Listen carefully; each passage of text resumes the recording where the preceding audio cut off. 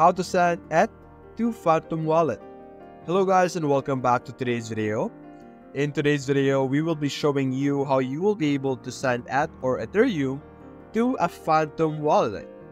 So what you're going to need first is to be able to get the address of the Phantom Wallet you're going to send to. So to be able to find that, simply open Ethereum, click on Receive, and you will be able to see the address of your account. Now do this on the Phantom Wallet that you want to send to, or simply ask them what their ETH address is. So going back home, simply select Send over here on the center. Select Ethereum or ETH.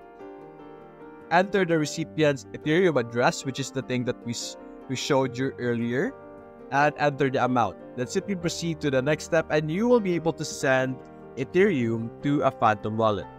So that's basically it guys. If you enjoyed this video, leave a like and subscribe. Thanks for watching.